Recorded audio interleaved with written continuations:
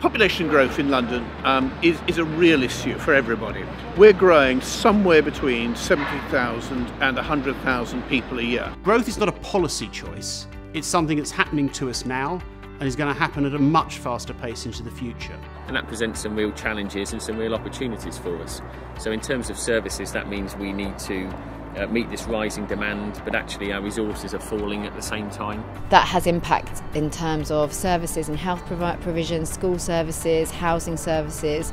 And our role as the council is to shape and manage that growth in the interests of our community. So looking at what advantage we can bring to situations and how we can stimulate growth within Kingston.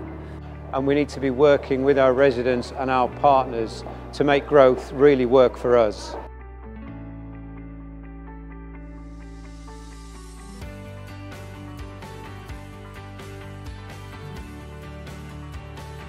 The Mayor of London is well known for his support of cycling, and part of this is our proposals for Mini Holland schemes. The GO programme is Kingston's name for the £30 million funding that came from TfL under the Mini Hollands programme. To transform cycling infrastructure around the borough. This also includes improving public spaces and road safety for everyone. It's really about trying to take the conflict of the cycle and the car away. How can we get both modes of transport to live side by side and safely? I think it's very busy, especially on the way. So far I've only taken the bus, which is always heaps of people, and I see the bike people always going by, so it's a bit nervous to try and do it on the tiny bit of lanes. And behind me we have the Portsmouth Road, where already we're nearing completion on putting in a new cycling lane and some quite exciting public realm improvements. We're going to have a range of new seating with a better vista looking out across the river. And we're already looking forward to design concepts for the boardway, which is over towards the river here, which will take the cyclists off the Portsmouth Road along a cantilevered new boardway and through Kingston Bridge round the other side into Canberra Gardens. When I saw that they were thinking of having like big bicycle lanes by the river, I thought that was a very good idea. And that's what our policies are about. It's what Kingston fully supports that, and between us I'm sure we can find some suitable solutions. And this is why Kingston has been very much at the forefront of pushing for Crossrail 2, which will completely, radically change the way we link up with other parts of London.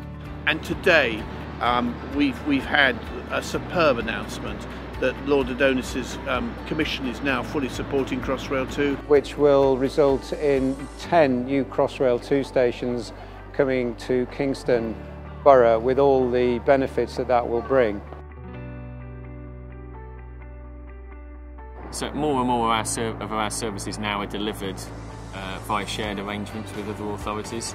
And we will, from the 1st of May, have a shared HR service between Kingston and Sutton. So Kingston are looking at obviously lots of different delivery models in terms of services being delivered in different ways, and I think having a forward-thinking HR service that can provide the advice and support that's needed for the organisation will help them to achieve that goal. I think from the outset you need to be clear about service expectations and what you're actually going to deliver. And also strong performance data, I think, is more important in a shared service than it is with an in-house service. One really good example is the ICT service, which has been running for nearly 3 years now. That's a shared service with Sutton. It means we've got a shared ICT infrastructure with Sutton, and it means it acts as a really good platform actually if we're looking to share other services. So we're in the process of rolling out the last stages of what's called Modern Desktop.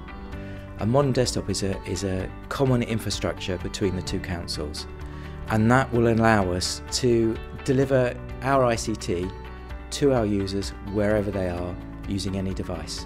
As a business partner working across the two organisations, it's helpful to be able to spot those synergies, whether it's that one source of data or an application can benefit both departments. So you're only using one procurement team, you're only having one applications lead then support the product when it goes into BAU, and one set of maintenance costs. So from a cost-saving perspective, again, it's also really helpful for both councils to come together on this one. We will need to practice this and get used to it, but embracing the technological solutions that will help us, I'm sure, will actually encourage an integrated culture for our new HR service. The waste system is obviously one of the most high profile of the council services. We've managed to turn around a completely new process for collecting waste. The waste contract, a 7-year new collection contract with Veolia. Working with Veolia, we identified a new method of collection which is faster, uses less vehicles, it's a cheaper service. The residents would have noticed that they've been delivered a blue bin. The blue bin is for the card and the paper. So paper and card remains dry and the green box is used for all the other materials, and that's collected on alternate weeks. But now it's just so much easier and so much quieter.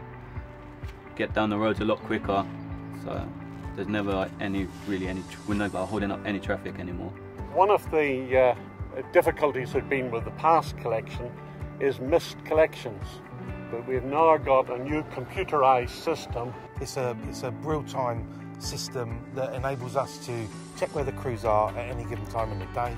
Yeah, we've had quite a few customers come out and say how much easier it is with the cardboard and paper. It's not blowing down the road because it's now in a lidded bin. The system was very well communicated, and I'm happy at the moment with how things are going. That's what I mean about delivering change and delivering it in a way that brings people with us. The Kingston History Centre is the official place of deposit for the council, so all council records should eventually end up in our archive collection. What's great about being in central Kingston is that we're finally with our colleagues in planning, our colleagues in ICT and finance and strategic business, and we're able to engage with them and show how the history and the archival record can inform their work and potentially make decision making easier and better. So the Register Office actually moved from Coombe Road at the end of September 2015, and we've now come to the Guildhall, and we're in the Magistrates Court, which is at the basement of the Guildhall. When it was decided that this would be an option for us, we kind of jumped at it because we thought we can actually compete with our other boroughs now, on size of marriage rooms. The seating capacity at Coombe Road was 20, and we now have 2 ceremony rooms, one that seats 40 and one that seats 70. So we can actually attract a larger selection, a larger section of the marriage market. So hopefully that would increase income for the council as well.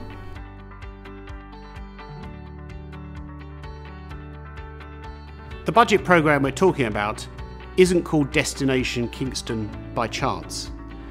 It's called that because it marks out how we see the Kingston of the future as a destination of choice to come to live, to work, to play, to visit as a tourist.